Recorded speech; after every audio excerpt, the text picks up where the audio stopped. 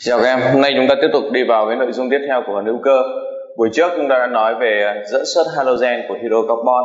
Hôm nay chúng ta sẽ nói tiếp sang cái chủ đề thứ hai, một cái nhóm bài giảng liên quan đến ancol, ancol và phenol.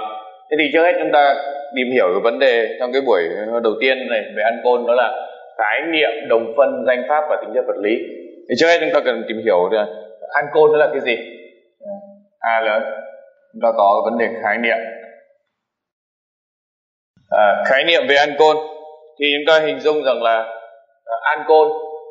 ancol là cái hợp chất hữu cơ mà trong phân tử có chứa nhóm OH liên kết với nguyên tử carbon no. Tức là hiểu một cách đơn giản là carbon đấy phải là carbon no và liên kết với nhóm OH. Đấy, một cái chất hữu cơ mà có chứa cái nhóm này, và tất nhiên là chỉ chứa loại nhóm này thôi theo cái đặc điểm như vừa nói thì nó gọi là ancol. Và tuyệt đối là không được phép rơi vào những tình huống như thế nào, không được phép rơi vào những tình huống như là không được phép, không được, những cái này là không được vì nó sẽ không phải là ancol. Đó là cái tình huống mà nối đôi có anh OH. Đó là tình huống mà một OH, một carbon chứa nhiều OH. Những tình huống này là tình huống không được phép. Vậy đi, ở đây chúng ta có một cái ví dụ để các bạn tìm hiểu xem là phân biệt được là ancol là cái gì. Ở đây chúng ta có cái ví dụ số 1.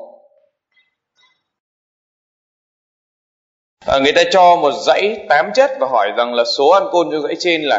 Thì ở đây chúng ta thấy rằng là thỏa mãn tiêu chí về ancol thì chỉ có anh số 1, anh số 4, anh số 8 đây, có 3 chất thỏa mãn.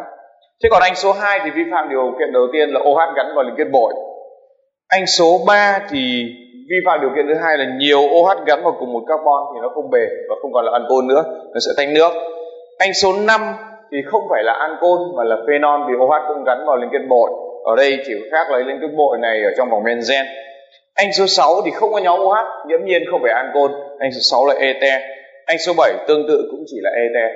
Như vậy ví dụ 1 chỉ có các chất thỏa mãn là chất số 1, chất số 4 và chất số 8. Như vậy là có 3 chất thỏa mãn.